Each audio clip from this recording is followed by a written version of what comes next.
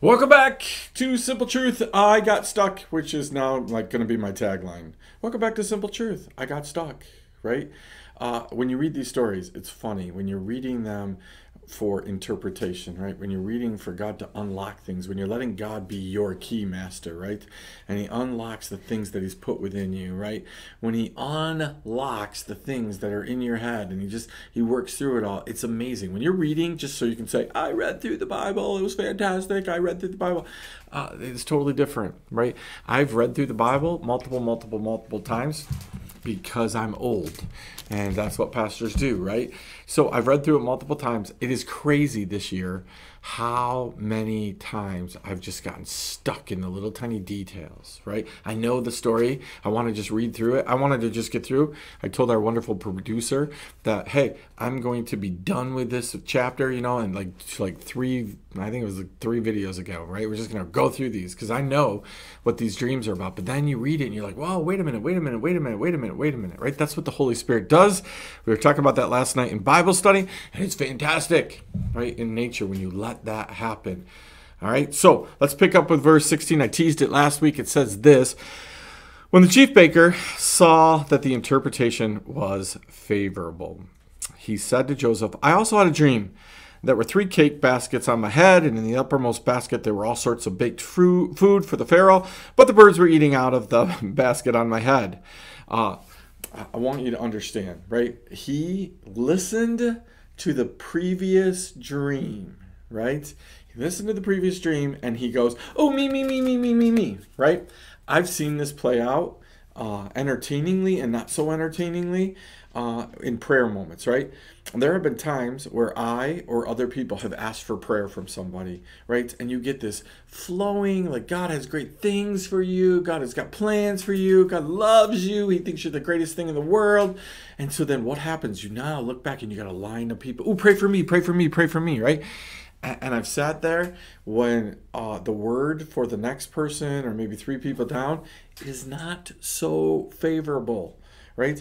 If you're going to ask for prayer, I've said this repeatedly for people of my church, right? Be careful what you wish for, right? Because you're giving somebody who has insight and maybe even interpretation, you're giving them the ability to pray over you free, right? We have a couple I've told you before that I go to ask for prayer for me. And when I do, it's always the same thing. You have permission. I give them permission to speak into my life. Whatever it is that God sends you, whatever God tells you, tell me, right? Whether it's good, whether it's bad, whether it's ugly, just tell me what it is that God has told you, right? And again, there's that fear and trepidation moment. I know me, right? And I'm guessing that I'm okay with God, kind of banking on that. But what if there's some hidden sin? What if there's some things that I haven't done? What if there's a bunch of stuff? What if there's things that I know I'm doing? Right? I'm trying to hold back the fact that I have a Pepsi addiction, right? Like, so you're looking at that and saying, when's God gonna call me out on that, right? When's God gonna say, Andy, I've been trying really nicely to let you figure this out, right? But you're not figuring it out. So this guy, he gets excited and he heard the first dream, and then he tells his dream. Like, there's a humongous difference between these 2 dreams, right? The first one is about grapes that come and they ripen, and it's a beautiful thing, right?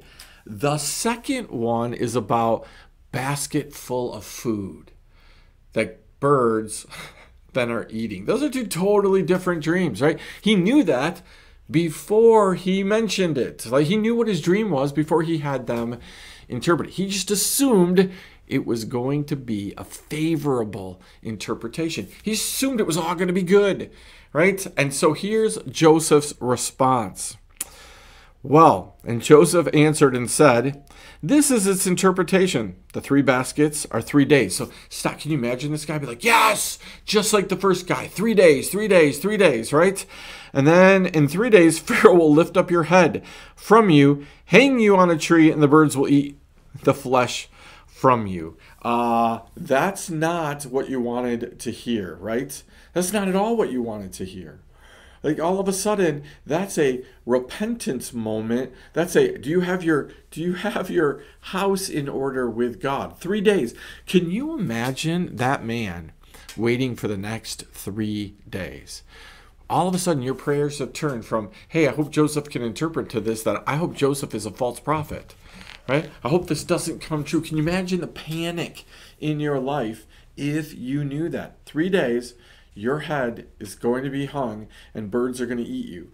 Like, that's not where we want to be. So we need to be careful. We need to be careful when we're seeking interpretation. We need to be careful when we're seeking for those who can unlock things within us. Because again, sometimes it unlocks good things and blessings and favor.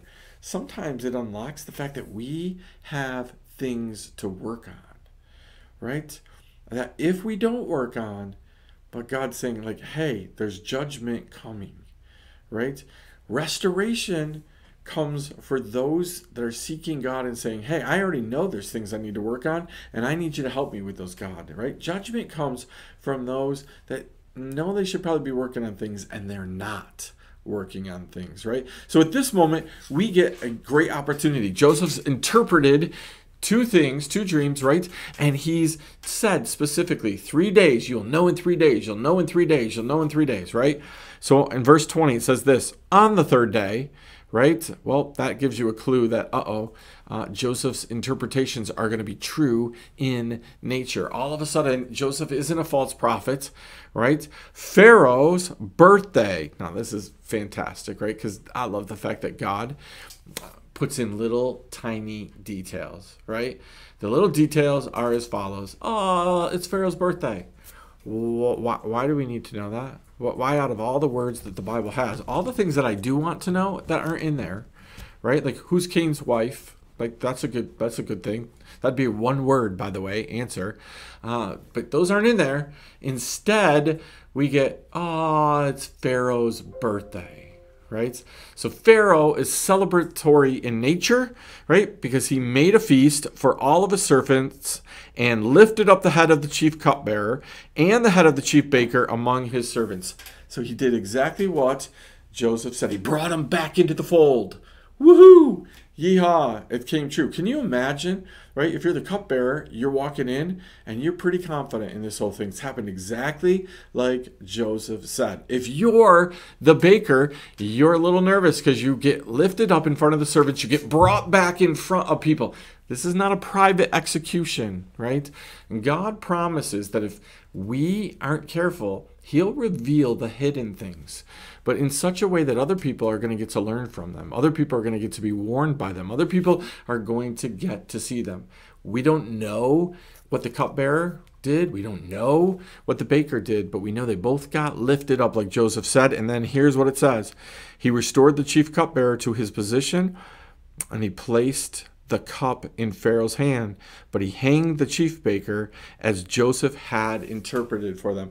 You know what this sounds like to me? This sounds like when Jesus was talking about, like, hey, two people are going to be out in the harvest field. One's going to be taken, one's going to be not taken. Oh, two people are going to be walking. One's taken, one's not taken. This whole two idea, right? And one's going to be taken and one's not going to be taken, right?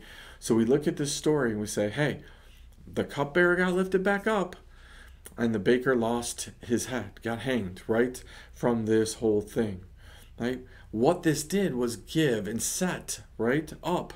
It set up Joseph for where God's going, right? So we're at this moment, we're like, man, here's the hero moment. Joseph is obviously the hero, just like Daniel was the hero, right? In Daniel's story, he saved a bunch of ungodly people who were out to get him.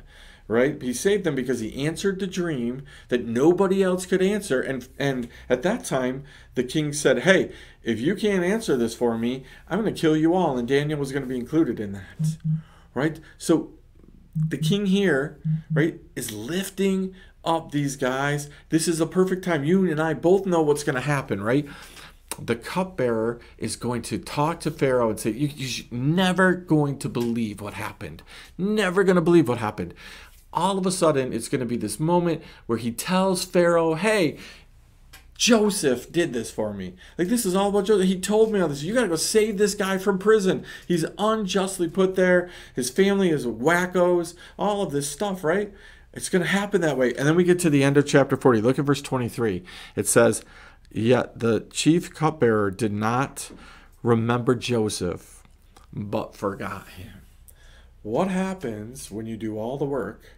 What happens when you unlock people? What happens when you're doing the ministry of God? What happens when you're speaking for God? You're doing right things and they forget you. What happens when it looks like it should be a moment to lift you up, but you feel like you've been forgotten? Right? You look at what your work is doing. You look at what you're accomplishing. You listen to people say, hey, listen, we're in the best place we've ever been. Right? This is the best part of our marriage. This is the best part of our life. This is the best part, whatever. And you're like, wow, I've been investing in these people. Right? And this is what's happened. This is really exciting. And then about 5 minutes later, right, you totally forget. And all of a sudden, they forget you, or God seems to have forgotten you, right? Imagine Joseph. I believed in God. I got the interpretation for these dreams. I helped these two guys out. I saved them from a lot of stress. Well, maybe not one of them, right? But I saved them, right? I answered. I did. I was obedient. And I got forgotten, right? So let me give you the tease for the next time that I film. And it's this in verse 41. Verse 1, it says this. I don't even have to read it because I've studied it a whole bunch. It says this: after 2 years. What happens when you do right things here and after 2 years? You know why I know that's important? Because I already did the video called Sometime After This. What happens when you do right things and God says, wrong time to lift you up right this second? Wrong time? What happens when it doesn't work the way you think it should? So here's my simple truth. It's really simple. Do you feel forgotten after you've done right things? Hey, I'll see you next time on Simple Truth. Hopefully not after 2 years.